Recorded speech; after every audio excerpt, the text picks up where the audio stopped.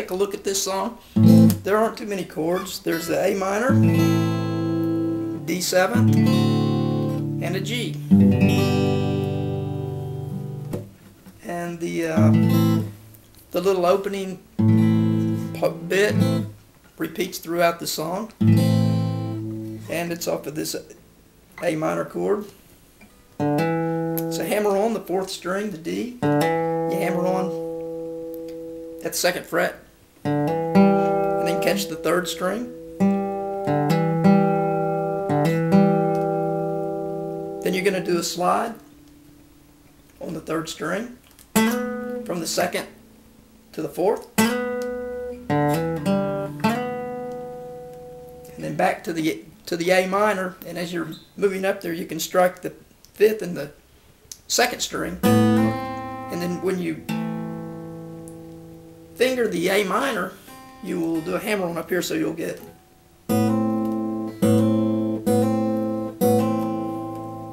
You can experiment with that a little bit.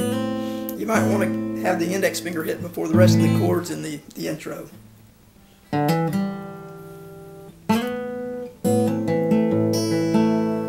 And then you just finger pick the A minor chord.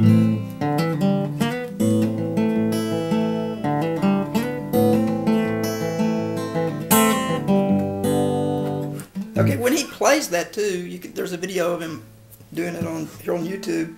You'll notice he actually does do this when he does the vocals. He does do that lick, and it's a little bit tricky at first.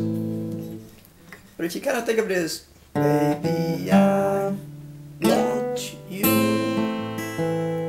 that kind of, if you visualize it sort of like that, at least it made it a little bit more workable for me. Baby, I want you.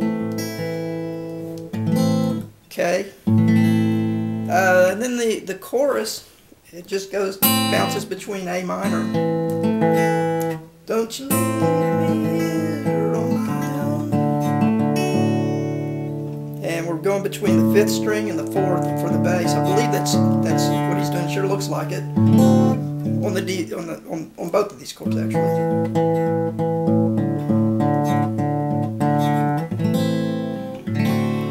And after the chorus, it goes back to the verse. One little thing is the 2nd time through in the chorus, he goes to a G. If you listen through to it, you'll hear what that's about. Hear where that comes in. And a couple of things I was going to mention. In the studio version, he plays it, and when he's finger picking this, he's just catching the strings, the regular A minor. But when he did it live, it looked like he was playing it, and you can pretty distinctly hear him doing this.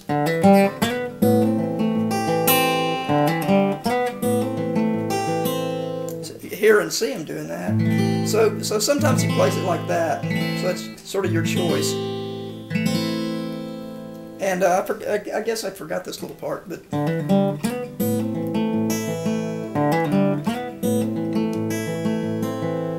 And then when you transition to the G, you do this little pull off here, which is similar to what we did in another one of his songs.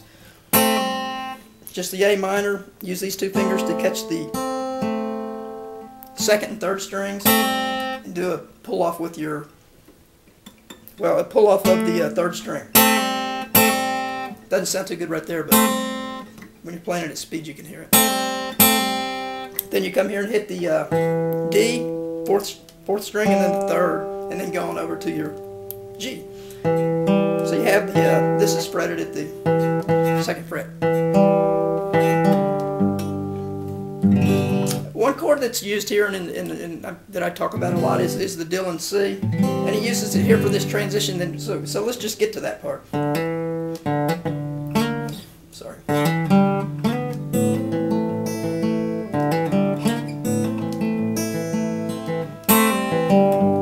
So we're to the G,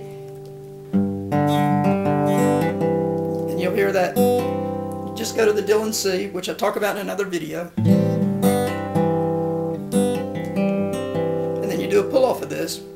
And if you kind of keep it on there, it might seem like a little bit too long, but if you keep it on there, and then when you hit this C note on the second string, you can do the pull off. It'll so it's something like.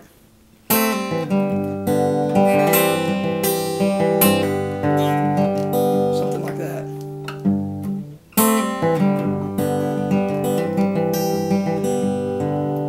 I don't know if I did that right.